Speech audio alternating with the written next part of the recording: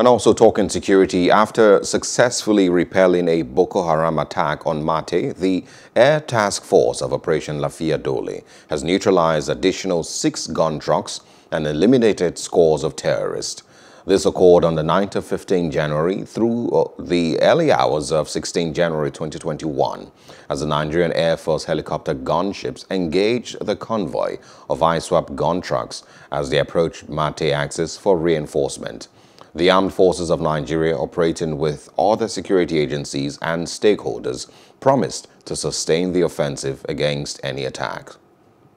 Hello, hope you enjoyed the news. Please do subscribe to our YouTube channel and don't forget to hit the notification button so you get notified about fresh news updates.